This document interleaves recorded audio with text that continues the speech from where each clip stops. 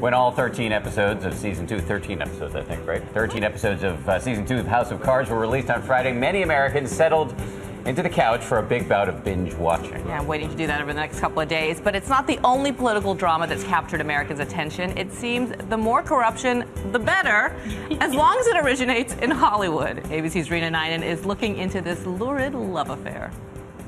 Let's start this new chapter with a clean slate.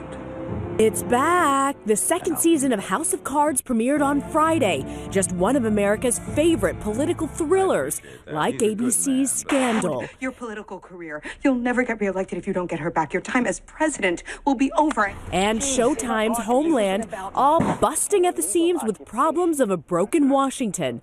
So why are Americans glued to the tube when it comes to watching corruption in the Capitol? And it's that fact that I still can't get my head around. I think what these shows do well is combine the fact and the fiction of government. Let's hope it's more fiction than fact. A recent Gallup poll shows that vast majority of Americans are dissatisfied with the nation's system of government, which is surprising because a vast majority of Americans are more than satisfied to watch the drama play out on TV. With 10.5 million viewers tuning into the premiere for Scandal's third season. What did you say?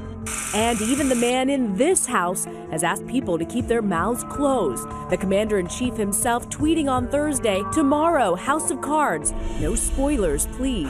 But why dampen his mood by telling him we just gave him a great gift?